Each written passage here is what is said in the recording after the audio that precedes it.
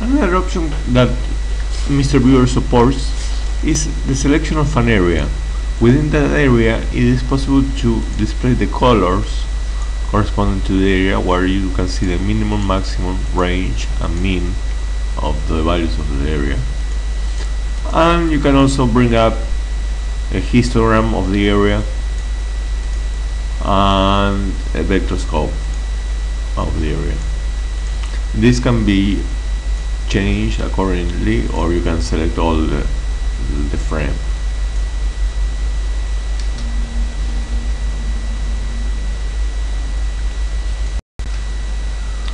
mrViewer supports caching preloading.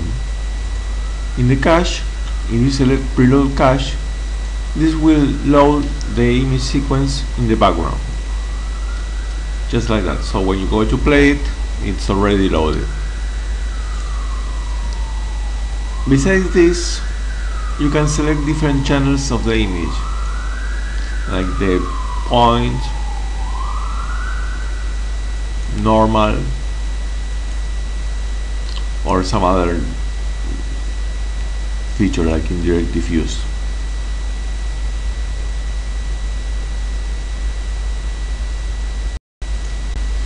One feature of mrViewer that is not apparent is scrubbing.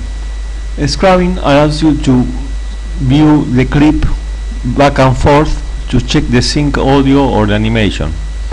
In this case, we have a movie file, and we press the shift key, and with the mouse moving right and left, we can go back and forth between different frames. To exit the scrubbing mode, we press Ctrl or some other key, and we're done. In this tutorial, we'll see how mrViewer supports the CTL transforms. Here we have a log image, which we're going to turn it into a linear image. We select the log image, and we select the rendering transform, the reference rendering transform, and we apply to the monitor another display transform.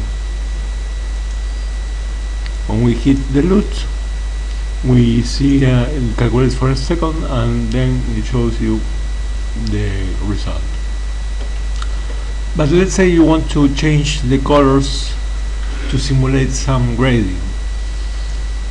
We can go to the terminal and apply a transform. We convert the transform, a 3DL cube transform, into a CTL script, which we place in the CTL directory of mrViewer. Now we can pick it up as look more transforms, and we see the aspect one there, and we select it, and then we see how the result is, and this is the color transform. It's as simple as that. Thanks for watching.